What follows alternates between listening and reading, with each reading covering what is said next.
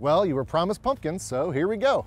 Now I'll be handing things off to our very own Stefanie Mills to celebrate that famed orange gourd as she heads to the town of Beaverton and their wild pumpkin. Many people across Michigan have a favorite place to get their pumpkin and donut in the fall. One of those spots is the Wild Pumpkin near Beaverton, where donuts and pumpkins are just a few of the things that bring people back year after year.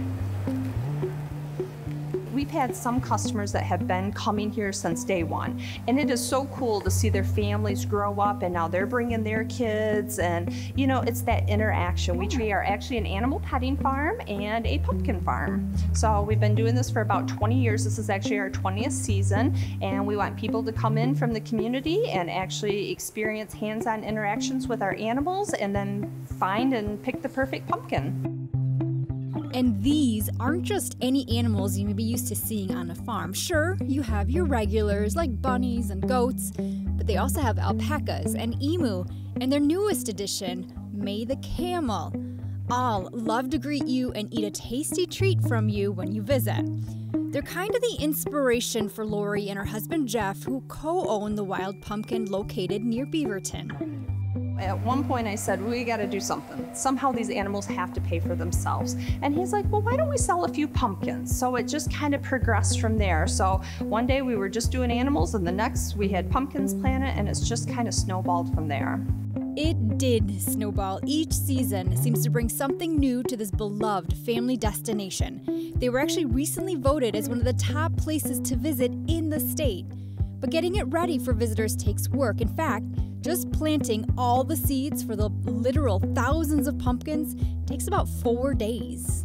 We spend a tremendous amount of time preparing for the season. I mean, literally once the weather breaks in March and April, we're already, planning and getting everything ready. And, Jeff is definitely the idea guy. I'm not, I'm the no person.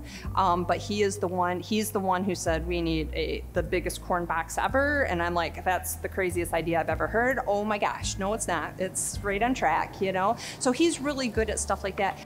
Another huge hit, their donuts. Whipped up from scratch, they've earned a reputation for not just their taste, but their crunchy, sugary, fried goodness. We make the traditional apple cider donuts. We also make pumpkin and blueberry, but we have some incredible specialty donuts that people rave about. We do pumpkin maple bacon. We do salted caramel apple and cream cheese blueberry and pumpkin donuts. And then for the kids, we also do the fruity tooty blueberries. So we actually have a full service kitchen, so you can buy lunch while you're here and hang out and just spend some quality time with your family. Spending quality time with your family in the middle of the Met. Isn't that what it's all about? When you're out in the community and stuff and everybody feels so grateful that, we're doing something and bringing other people into the community, it's a win-win. And, families nowadays, they need to spend time together, and this is a great place to do it. Peruse the products and stay up to date with all the happenings at the Wild Pumpkin by heading to their website, thewildpumpkin.com.